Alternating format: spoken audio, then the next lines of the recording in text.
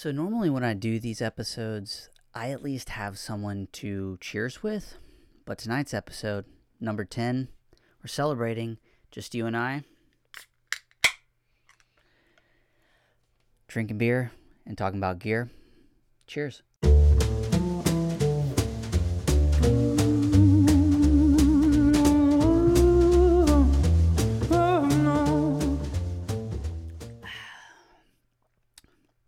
So tonight's beer of choice for this particular episode is my go-to beer or brewery, and it's going to be Solace. And this is their, what is it? IPA, 7.5%, and I really do enjoy this. So tonight I will be treating myself to a little Solace. Now, typically in these episodes, having a guest, which is my absolute favorite, it gives me an opportunity to dabble with a little bit of gear, ask the guest what they use, what they don't use, what they like, they don't like, and giving me a little back and forth. We get to kind of venture and go down some wormholes of things they like, don't like, and experiences that they've had. But a lot of times we eventually end up veering away from gear. So for tonight's 10th episode, I thought I would have a one-on-one conversation with you or with you guys in regards to, I want to hone in or spend time on items that honestly are weird or maybe little things that you might not be thinking about, but I find myself using all the time. And so you might be thinking to yourself, well, what exactly are you even referring to? So item number 1 for gear and beer this evening is going to be, and this is a little bit, all these links to the products will be in the description below, but this is some screws, bolts, whatever you name it, pretty much a all-in-one package that I bought about a year or two ago. I don't know the exact actual threads and sizes, but you get a variety pack of all different bolts, things, adapters that are going to be used to go into all kind of little mic inputs here. It's going to be able to adapt here even for my microphone to work on this particular tripod setup or this mic stand setup, even with a couple of my clamps here. We'll go ahead and show you guys. These kind of screws come in here that are going to go into all different kind of I guess items that you're going to find yourself using as you venture into video production and things like that. So item number 1 are useful items that I find myself constantly using, especially for something like a camera cage. That's one thing with all these screws. I am going to be able to adapt to pretty much any kind of hole that has been given here. So this little package, like I said, link in the description. One little thing that I've just found over the years, you need to get your nuts and bolts straight because that can honestly come in handy more often than you would ever think. And another thing that I find myself using a lot are going to be clamps. Now, you can pick these up at Home Depot. You can get them off of Amazon. I wanted to say I paid maybe $10 for a pack of 12 of these. And I've got them all lined up here. I've got clamps on my ceiling. I've got them stuffed into my bags. I've got them in my travel kit, you name it. Because really what I find is there's just so many scenarios where you just need to clamp something to something. And whether it be a sheet to a wall, a sheet to maybe even a pole, or you need an LED gel, who names, or whatever it may be, really a clamp is just going to put you in a situation where, I don't know, I always carry them with me. So clamps, one of those awkward items that I definitely recommend that you guys take with you on the fly. And like I said, these are just things that I just, maybe in my beginning days, I would have never thought to just have, or I wouldn't have seen the value, whereas now it's just kind of a necessity. So clamps, bolts, and then that literally kind of moves me into something else that I think we kind of tend to forget, and that's going to be batteries. Now, of course, if you are on a big shoot, or if I'm on a big shoot, I tend to want to have definite new fresh batteries. But if I'm at shooting for YouTube, doing something like this, for my Zoombox recorder, you name it, you know, rechargeable batteries are really going to come in handy, and they're going to save me a ton of money. And I have Jesse Anderson currently calling me, so I will pause or put him on the podcast. He's actually been on here, Mr. Quackalope. I literally have you on my podcast. What's going on? You have me on podcast? Yeah, I'm recording right now. What's going on? Gotcha. No, I was just calling to see. I was calling to see what you had in mind for me, and to see if you were interested in producing a April Fool's video for the main channel. I'm driving back from Kentucky at the moment with a load full of stuff. Let me think about it. Is it to be game centric? Is that the whole point? Oh, and I'm also shooting that wedding for your friends as well. Oh, fantastic. Okay, so an April Fool's video, is it more for? We have a fully produced and mastered sitcom song. Okay. And we're gonna make the claim that we're stopping all board game content, and we're gonna just do a lifestyle sitcom series. Okay. But the only way for us is to use your masterful videography and editing skills to do it as if it was a professional product, because I could not produce it on my own. So I wanted to pick your brain about that. One of the most talented videographers that I'm aware of. Wow, you're making me sound really. That I'm aware of. Yeah, you're making me sound really good. Yeah, I know, but I'm on the podcast, so I figured I'd give you a reason to leave this part in. Yeah, that is good. I do appreciate that. Yes, let me call you when I'm done with this, but yes, and gosh, we have to have it done though really soon is the problem. We got to film it in the next few days. I literally need to hire you for a day filming and probably post-production for a day or so. We can send you the music.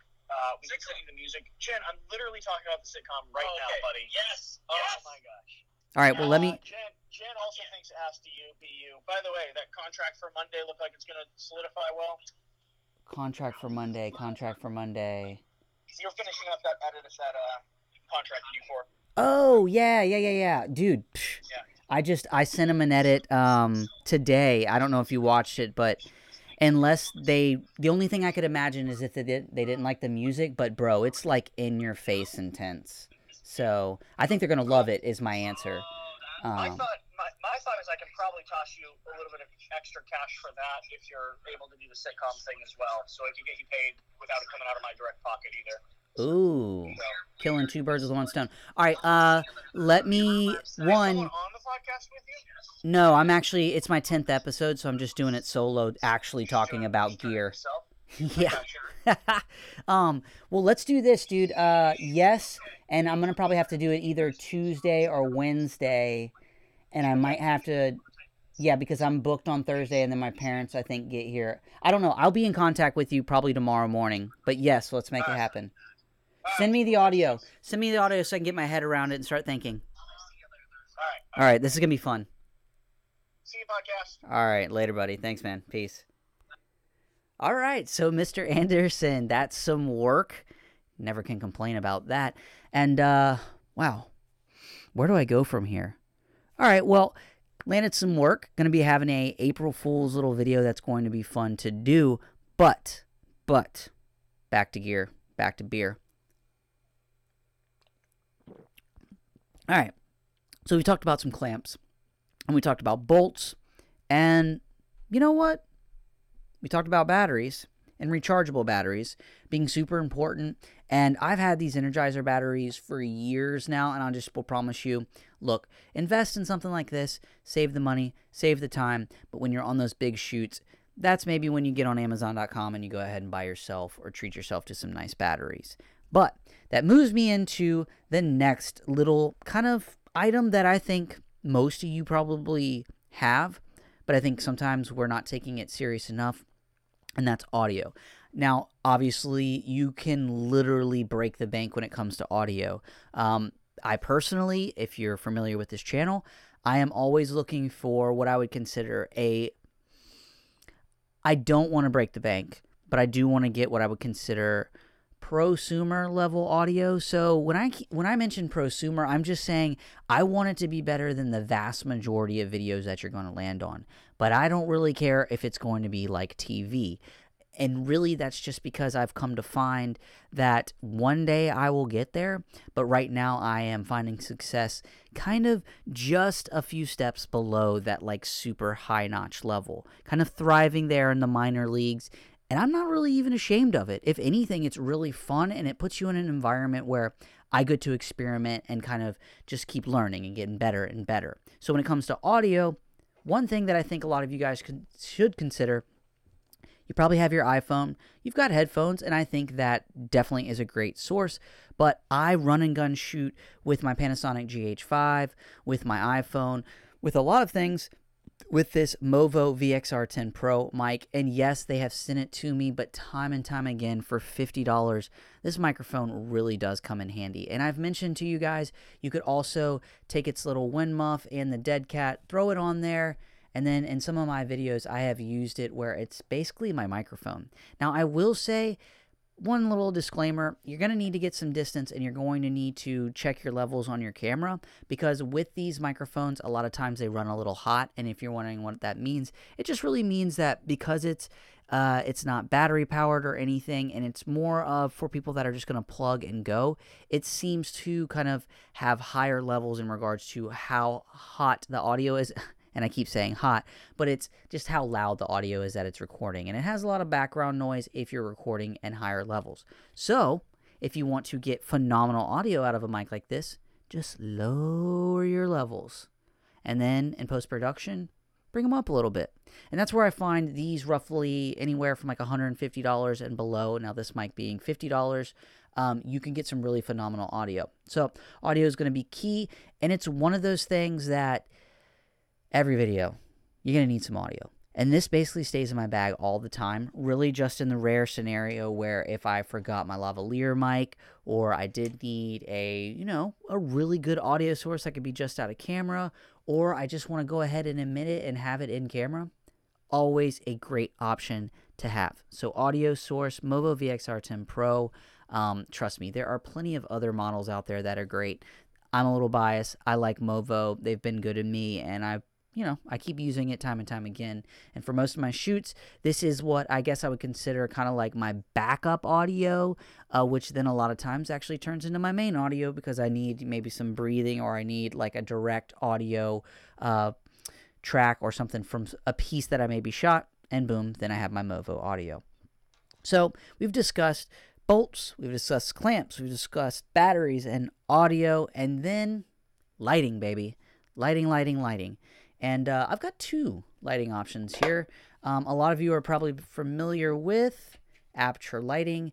I forget the model that this is, but this is a roughly $100 RGB LED light pocket. And man, what a great investment to take with you to get you out of any pickles. Also, it's got magnets on the back of it, so it can be clamped to a lot of different things. I've actually put some Velcro on there, which is why it doesn't clamp as well. But these magnets are actually pretty solid. But this is one of those things, can go in your pocket, can go in your bag. And then I also have an even smaller version from Falcon Eyes. And this one I think is like $70. It's plastic. Definitely a solid build. The Aperture feels a little bit solidly built, but the Falcon Eyes coming in at $70. RGB. Oh, I don't actually think I have you powered up, do I? Uh-oh. But magnets on the back. Boom. It'll go right there.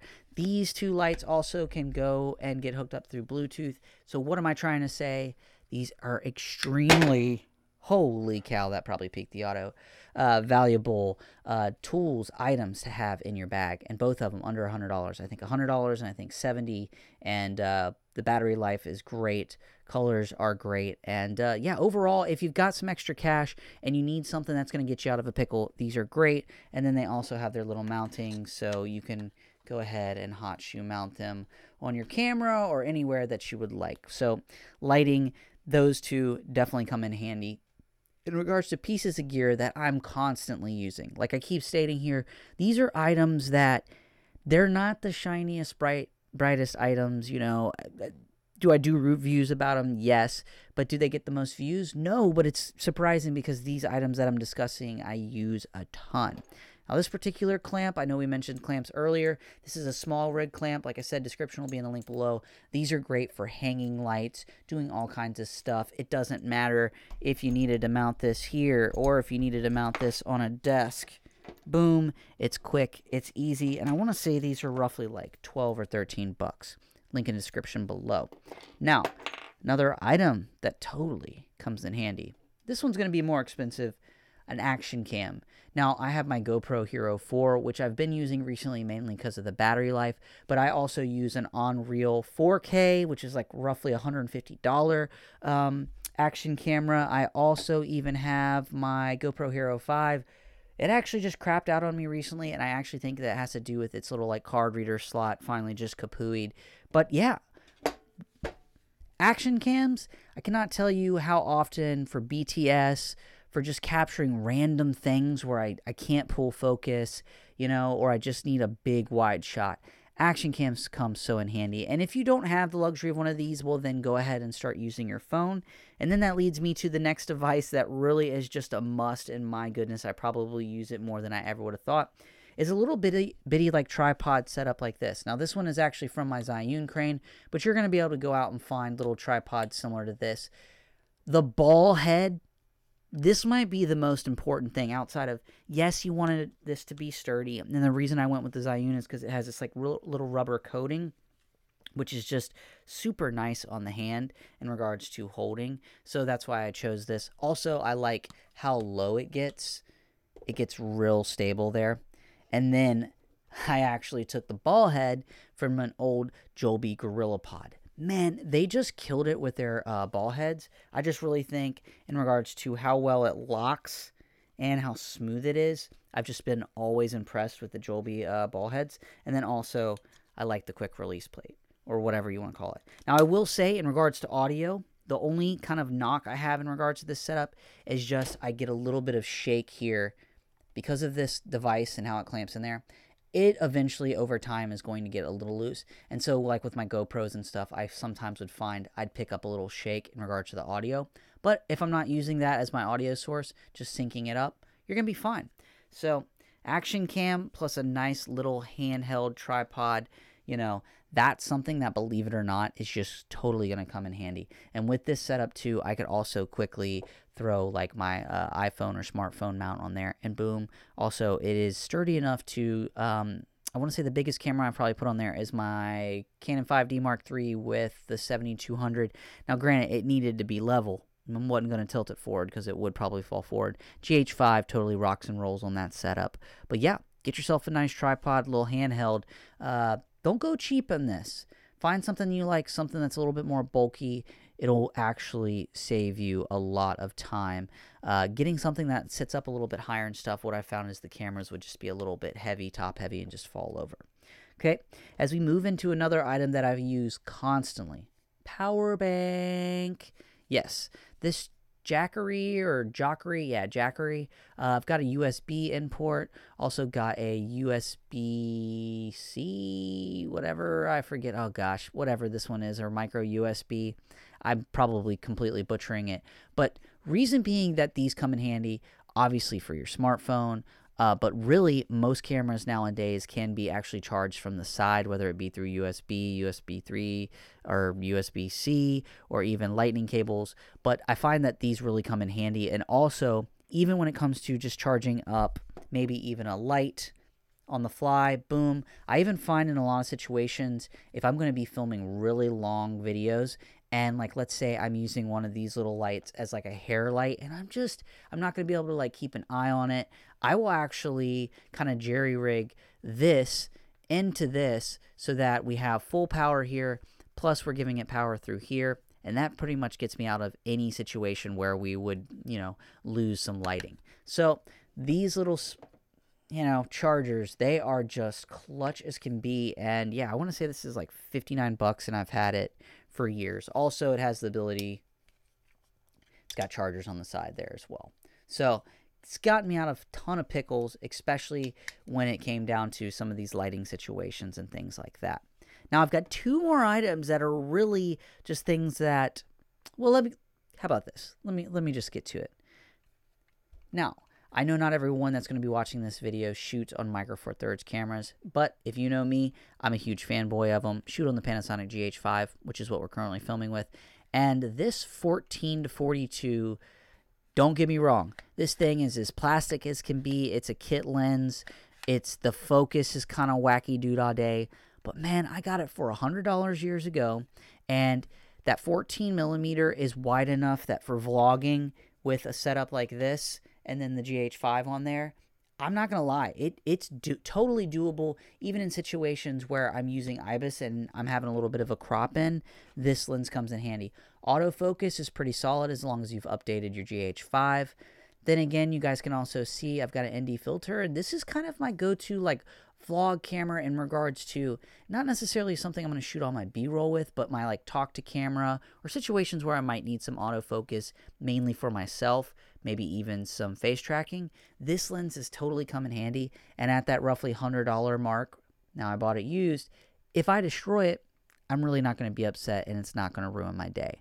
So I guess note to self, find yourself a cheap kit lens that's maybe used either for wides or just something unique. Have a lens in your bag that you're not afraid to destroy, because then you can get really unique and do some crazy stuff. And last but not least, this is an item. Now I know I've been talking all evening about items that I use that completely come in handy. This item is one that you guys are going to get more of an in-depth look in here really soon on the channel. The Laowa 17mm t1.9. Look how tiny this is. It's so itty bitty. They sent it to me, hooked it up. First time I've been sent a product from Lowell or Laowa. God, I'm probably butchering it. You guys drop a comment in the comment section below if I said it right or wrong. You be the determining factor. But a T1.9 for that micro four thirds, 17mm. I've done some shooting with this. Recently did a talking head actually on my old Panasonic GH4. This lens is great for getting blurry backgrounds. As you guys can see, it is super itty bitty. I want to say their price point on this is $199 maybe. I've gotten it, or it's being loaned to me for 3 weeks. They want my thoughts, comments, concerns. I've taken some photos with it. Like I said, I did a talking head, and I'm really just having some fun shooting at that T1.9, getting some blurrier backgrounds. I want to say my Meki is a T2.2, so I want to say because this is a little bit of a tighter focal length, that's why I feel like I'm getting some blurrier backgrounds. And with it being a 17mm on that micro four thirds camera, we're not going to completely double it, but you could pretty much say that this is roughly like a 30mm, 32mm, I guess you could say. So it's been fun to goof around with, and I'll have a full review and my thoughts in regards to this. But episode 10 number of Gear and Beer, golly, it's a little bit different when I'm just talking directly to you guys, but we had a guest for a quick bit, landed some gigs, landed some work, talked about some weddings, and gave you guys some insight into gear that I find myself constantly using. Now, I know we all get consumed with gear, which is why I wanted to talk about things that were a little bit cheaper and things that I actually used. It isn't always about your camera. It isn't always about your gear, but it is definitely nice to have the things that you need. So, as always, guys, it's Trey Lowell with Lowell Productions, Gear and Beer, episode number 10. I am cheersing to you for the viewer that's out there watching. You guys have been great. I've really been having fun doing this. I've got a couple more interviews lined up. Definitely trying to hit that 52 this year mark. So it's going to be all kinds of stuff, all kinds of guests. And for episode 10, I want to really focus on gear, say thank you, and keep it a little bit shorter than normal, but say, hey, we've got an episode coming next week. Should be great. Many more interviews and guests to come of all walks of life and specialties. I might even be interviewing my dad here in the near future. Business owner, entrepreneur, pretty cool story. And I want to pick his brain on kind of some trials, tribulations, and things. Give you guys some encouragement. Give myself some encouragement. And have a good old-fashioned cold beer with my dad. So, as always, guys, see you in the next episode. Gear and Beer. I'm out.